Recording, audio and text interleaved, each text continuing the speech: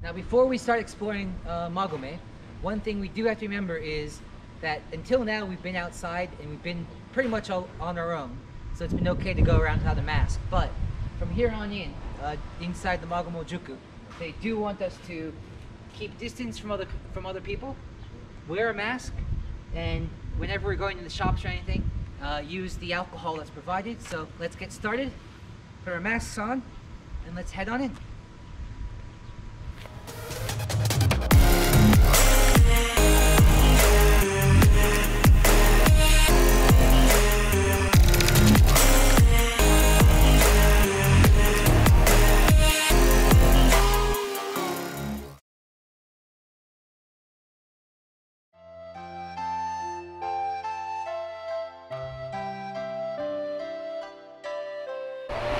We're here at the Magome Tourist Information Office. One thing we just wanted to let you know about is they actually have a luggage forwarding service from both Nakatsugawa Station to here, and then from here on to Tsumago.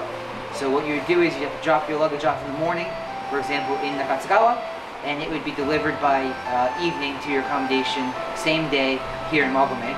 And then again, if you're going from Magome on to Tsumago, you drop your luggage off here in the morning. They'll deliver it early afternoon to Tsumago, so you can pick it up when you get there. Unfortunately, due to Corona at the moment, the services are not running. We're not sure when they'll be back, so we're not going to give you too many specific details right now in the video, just because things might change once things settle down and start back up again. But be sure that when you're planning your trip here to look into the luggage forwarding service, and we'll have information about that on our website, and also on the tourist information websites for this area, which is a great way to do, a great way to enjoy the hike without carrying all of your luggage with you.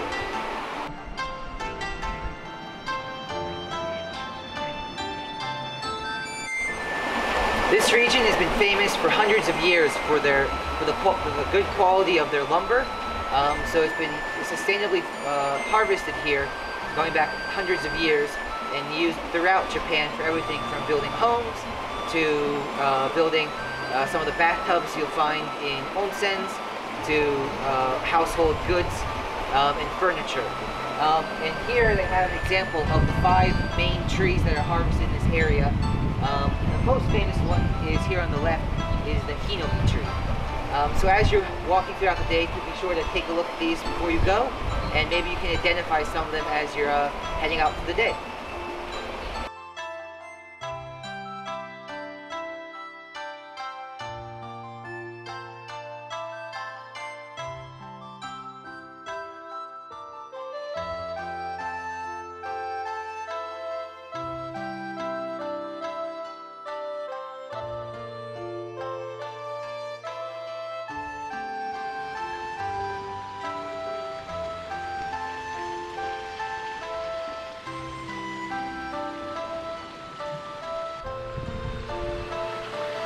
We're now almost to the top of the Magome-juku approach before we actually get out into the countryside on our way to Tsumago.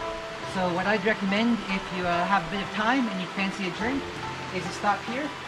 You've got the cafe. They're on your right hand side as you're coming up. You can look out for this sign or the ice cream cone. And if you come on with me, you've got an English menu here and a few other things as well. So you can grab your drink, and then we'll show you in just a bit the view from their terrace, which is quite nice. So let's get a drink. Right. So I just got my drink, so let's take a quick walk through the cafe, and we'll show you the view. So as you're walking through, you can see they've got a bunch of local arts and crafts. If you want to pick up any gifts to take back home. And then coming through, you've got some indoor seating with a view out over the mountains, as well as the terrace seating here. And unfortunately today the view is not the best, but you can see the mountain here in the background. And if you're here at the right season, you can see it after everything's changed colors in the fall. So we're a little too early this year, this time of year, but a little bit later on, you'll see the mountain alive with color. So enjoy your drink.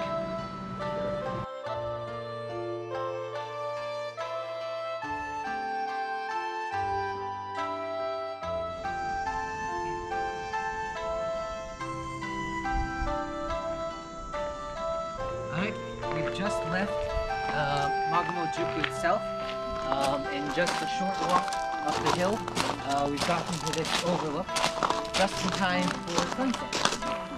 So looking back over here, we have Magome-juku. This will actually be the end of my walk today. I'll be staying here, and then I'll meet you again tomorrow to continue on to Tsumago.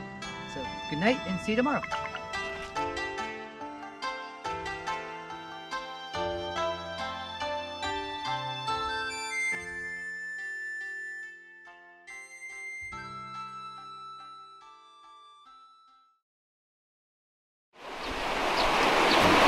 Good morning from Magome. I just got up, had breakfast, and ready to head on to Tsumago. Really quickly before we head out today, on the Nakatsugawa, this is the 43rd post town coming from Tokyo. So if you start in Tokyo and you're making your way through along the Nakatsugawa to Kyoto, this would have been the 43rd post town. Today we're making our way up, continue up and over into Tsumago, which is the 42nd. So right now the way we're walking, we're on our way to Tokyo. And this is going to be a good bit, about a 7-kilometer walk. It'll take roughly about 3 hours or so. It'll go up and then down into Tsumago. So let's get started.